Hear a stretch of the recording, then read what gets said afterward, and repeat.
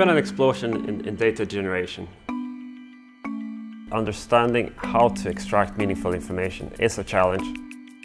I'm Max Ballisher, I'm a technical director with Fios Genomics. We're a bioinformatics service provider. We specialize in the interpretation and analysis of biological data.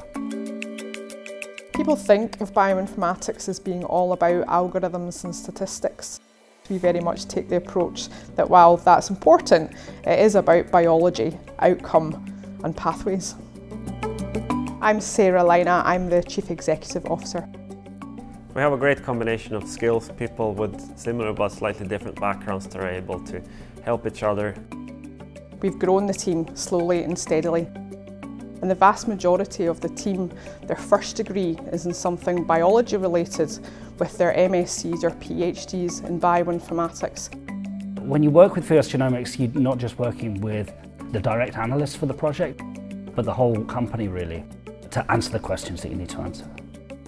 We spend a lot of time talking to our clients to find out what their expectations are. We don't want to confuse with talk of algorithms and statistics.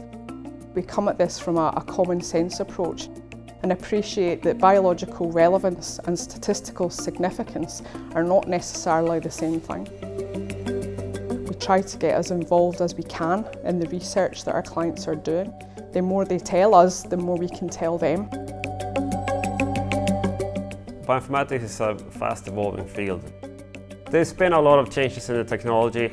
We expect that there will be other groundbreaking changes coming. We continue to invest in research and development at Fios, with 10% of our analyst time spent developing new methods of analysing data.